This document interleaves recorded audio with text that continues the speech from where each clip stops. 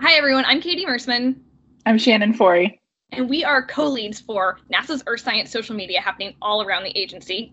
And we're also subject matter experts for the Sustaining the Planet for Future Generations Challenge. And we use Twitter, Instagram, Facebook, and Tumblr and other social media platforms to share about how NASA studies our home planet and the ways that it's changing.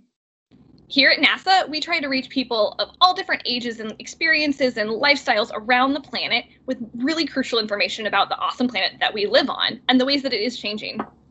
And as science communicators, we work with scientists and engineers who use satellites, airplanes, ships, and computer models to make detailed measurements of our Earth.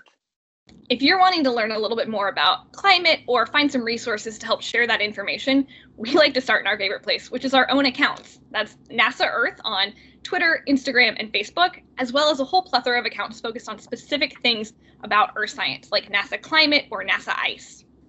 At NASA Climate, climate.nasa.gov, you can explore resources and data about our changing planet.